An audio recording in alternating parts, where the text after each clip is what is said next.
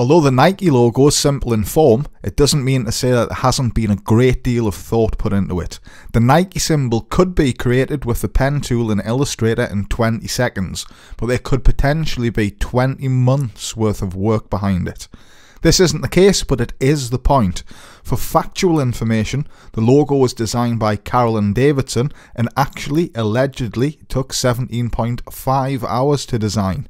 She was paid an almighty $35 for her time and efforts, later compensated with 400 unit stock in the business worth $643,000 back in June 2011.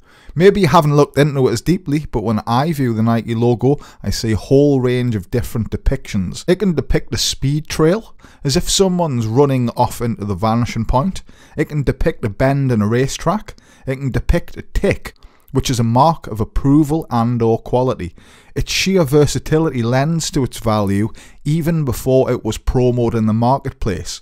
To attain this level of simplicity and multi-level meaning in a logo is a mighty accomplishment. It's what all professional logo designers aim for, relative meaning from every angle but recognisable at a glance. When we design, we need to remember to hold back on the bells and whistles, since a whole universe of applicable meaning can be found in the most simple of shapes.